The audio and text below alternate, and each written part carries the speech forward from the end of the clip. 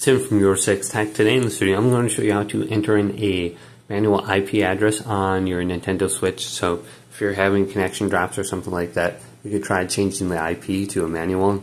So on the system settings, let's go to this right here and then scroll on down to where it says Internet, then go to the right and go to Internet Settings, and then go ahead and let this search for networks, and our currently connected internet should display on the top. Just go ahead and select this with A.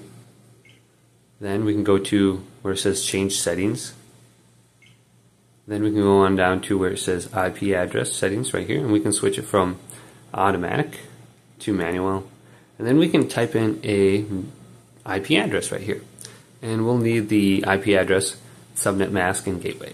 So typically when you have a IP address, we can just simply change the last 2 or 3 characters for this, and we can set it to a manual address. But we can just back out of here, and you'll want to write down these numbers right here. When we go to internet, we can go to internet connection status.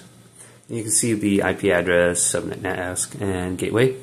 Just go to the IP address, and where it says 0.48, try something else. Maybe put in 0.55, 0.92 or something, some random thing. Just change it around, and then put a manual IP address in there. Set it automatic, and it should be a static one now as opposed to just random. But hopefully this video did indeed help you out. If it did, leave it a big thumbs up and subscribe to my channel down below for more technical videos coming up next on Your 6 Tech.